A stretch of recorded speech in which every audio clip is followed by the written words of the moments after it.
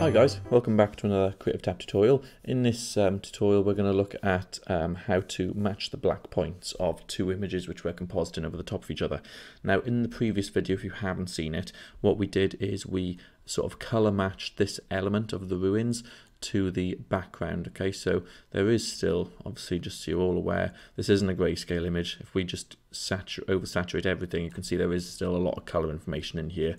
Let's get rid of that. So yeah, essentially what we're doing is we've color corrected it in. It's quite a grayscale gloomy image, but what we need to do next is match the black point. So I'm going to show you how to do that. First of all though, I'm going to drag my ruin over to the plane and I'm going to show you exactly what the problem is.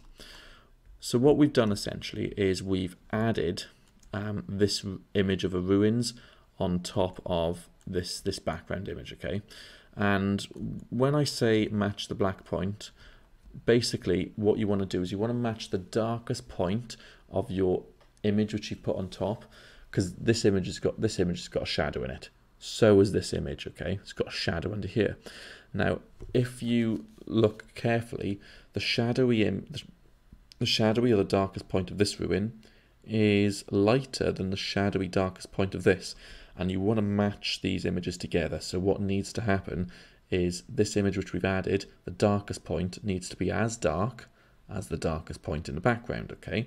Really easy to do. Now I've already got a levels and a hue and saturation on top from the previous video where we color corrected it together. So you want to make sure you do your color correction first before you match your blacks.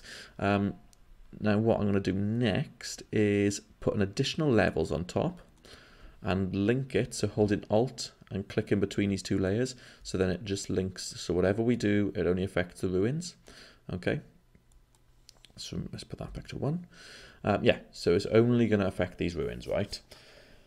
So that being said, I'm also going to create an additional adjustment layer called exposure. Click there, and I don't want this one linking just to my ruins because I want it to affect everything. So what I'm going to do is I'm going to chuck, let's zoom out. This is a good process to do. I'm going to chuck the exposure up, and basically looking at both images, this chucking the exposure up is going to show me the darkest point of my background and the darkest point of this, because everything else will get overexposed to white. So you can see as we chuck it up, yeah, as I thought, the darkest point, we can't even see any of the ruins anymore. If I turn it on and off, all it's doing is covering up some of the shadow of the background.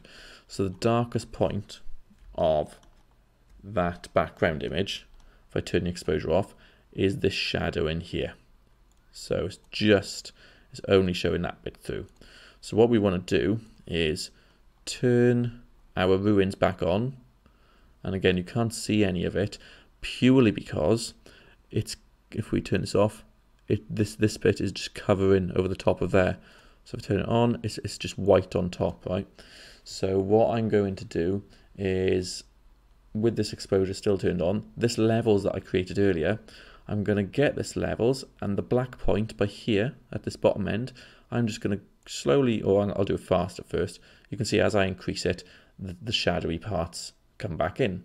So what I want to do is I want to increase this black point area until the darkest point of the ruins comes in. So if I go up one by one, I've just clicked in there and I'm doing my up arrow, and right there I'm getting to about 10, I think it was.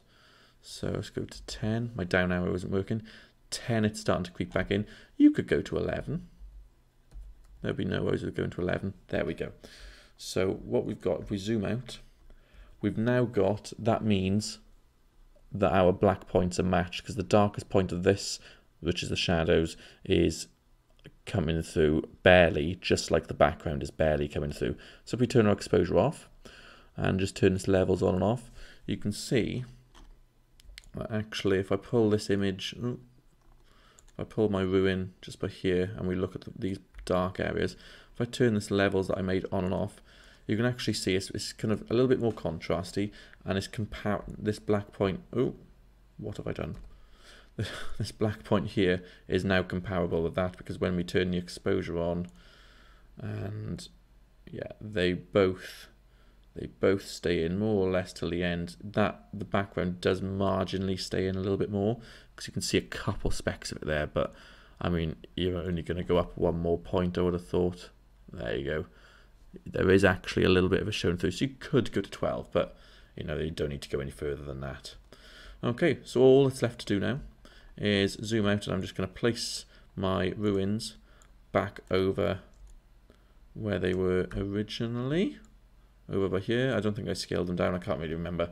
But the only adjustment we've made, if I turn it on and off, is that, but it now fits in the scene a lot better. Okay, and that's just a, I'm going to delete the exposure. But yeah, that's basically how you match the blacks between some images, and it's a basic compositing rule, and will make your comps look a hell of a lot better, or your matte paintings. So cheers for tuning in. Hope you kind of learned stuff and picked some stuff up. Give me a comment saying what you want to see next, or if this video helped, give it a like, subscribe and all that. And yeah, cheers. See you again soon.